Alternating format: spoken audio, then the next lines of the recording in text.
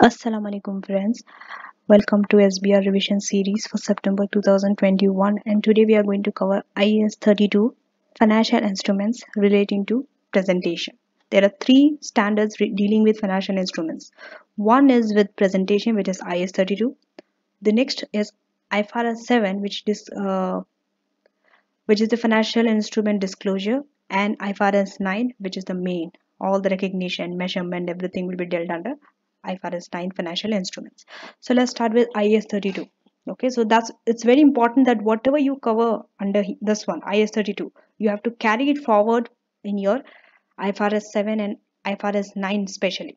Okay, because in IFRS 9 I'm not going to cover again what is financial asset, what is financial liability, all those things. Okay, so let's start.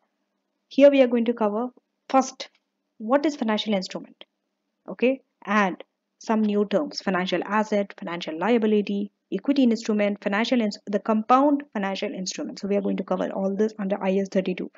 Okay, IAS 32 is a very short and a brief standard. Okay, this understanding of this will help you in IFRS 9 when you're actually measuring this financial asset, liability, and equity instrument. So financial asset definition: what is financial asset? Before that, what is financial instrument?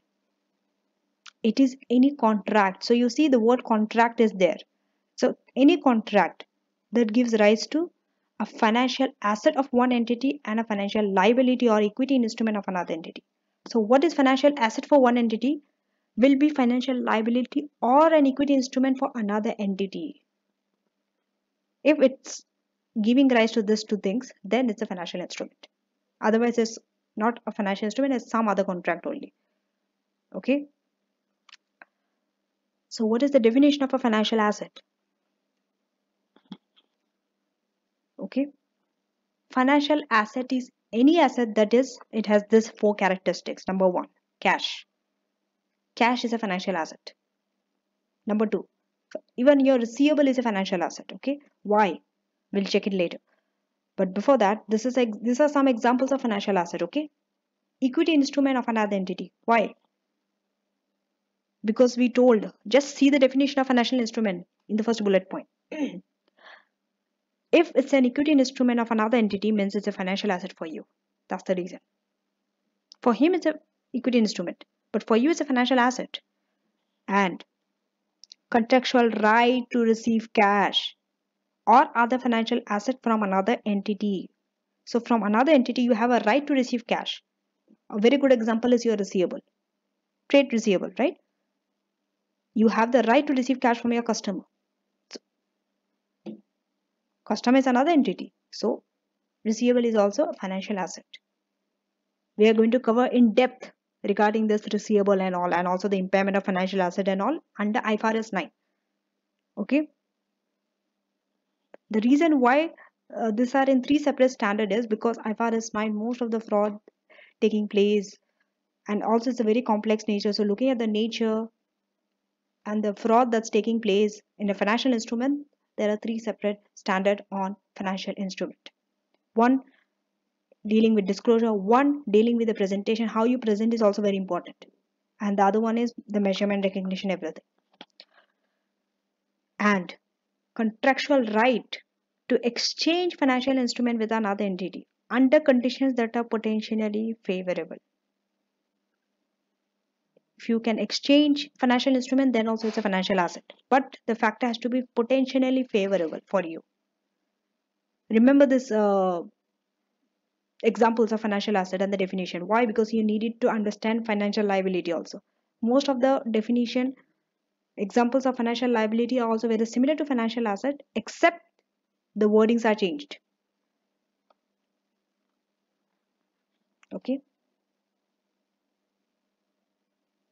So now let us go to the financial liability and equity definitions. What is a financial liability? It is any liability that is a contractual obligation to deliver cash or another financial asset to another entity. You see, did you see the wording? Under financial asset, it was a contractual right. Under financial liability is a contractual obligation. Financial asset to receive cash, financial liability to deliver cash or another financial asset to another entity. because if you are delivering financial asset to another entity, for you it's a financial liability, but for him it's a asset. Okay. Here also you can exchange financial instruments, but the condition should be unfavorable. You see, financial asset, favorable condition. Financial liability, unfavorable condition. So these are the few differences. Other than that, word by word you say it's same only. And a contract that will or maybe, it can be or it will be settled in the entity's own equity instruments and is a non-derivative for which the entity is or may be obliged to deliver variable number of entities own equity instruments. Variable number of entities own equity instruments. You are obliged to deliver that. Obligation has to be there. The word obligation is not there, it cannot be a liability. Remember that. Any liability, obligation has to be there. Variable, look at the word, it's not fixed, it's variable. If it's fixed,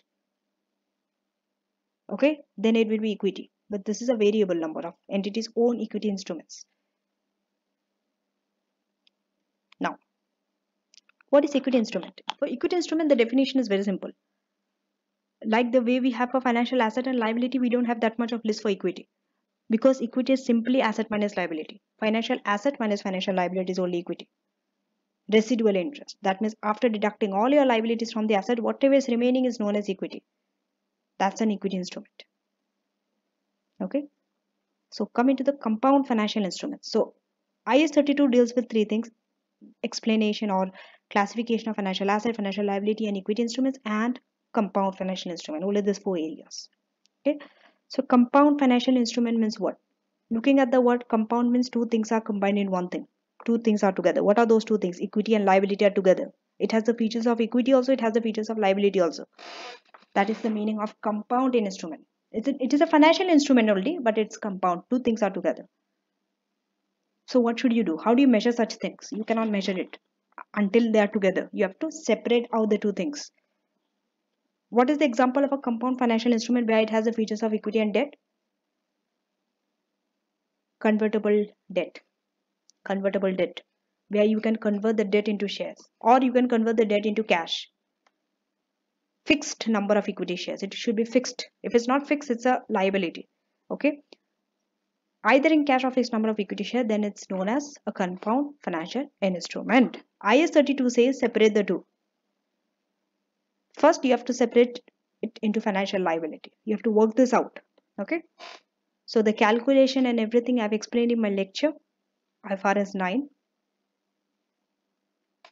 Okay. Sorry, IS 32. How do you separate and all? That is there. So you can go through those videos and check. Because here we are not covering the whole thing. We are just telling you that you need to split the two things. Liability to repay the debt holder in cash. Okay. And the next one is equity instrument. Option to convert into shares. So that option to convert into shares is equity instrument. That liability to repay the debt holder in cash. That means the loan, the debt that you have taken is a liability component. Financial liability part. So convertible debt. First, you have to work out the liability component. Remember, equity component you don't have to work out. Equity component is just a balancing figure. For example, the amount of the loan, that debt is 10 million. Out of 10 million, you have to work out the liability component. So let's say the liability component comes up to 8 million. So 10 minus 8, the 2 is the equity component. Okay, that's why first you have to start with liability component. You cannot work out with equity component first. No, it's not possible. You can try it yourself and do it. You will not be able to get the figure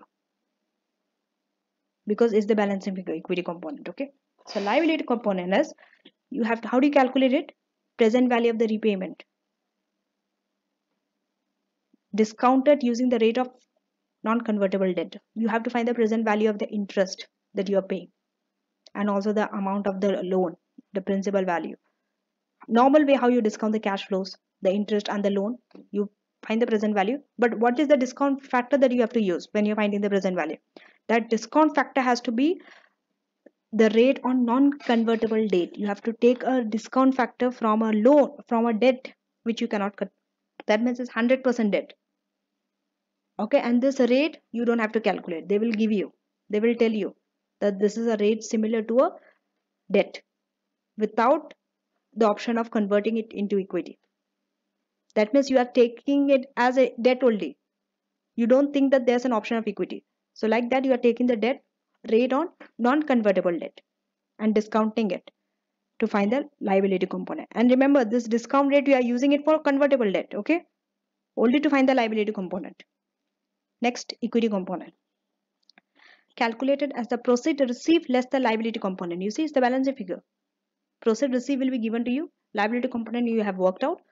So just deduct the two, balance is equity component. So that's it for IAS 32. The next standard I'll be covering IAS 33, earnings per share. Small standard, okay? So till then, thanks for watching.